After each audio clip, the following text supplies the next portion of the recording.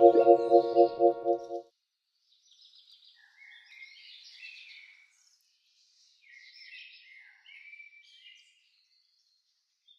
what is ENISA going to do in the next 10 years? The answer is more.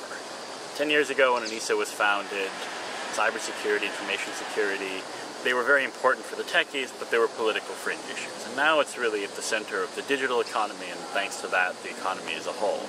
So I can only assume that 10 years from now, ENISA is going to be one of the most important, one of the biggest agencies that the EU has. And that the impact, the number of people, even the budget, are all going to be a lot larger than they are today.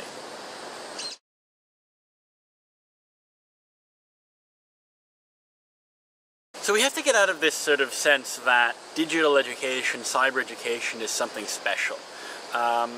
Orienting in the digital world has to be as natural to us as learning to read and write, learning how to cross the street safely, learning very basic common sense things like locking your door when you leave home, or not crossing the street on a red light.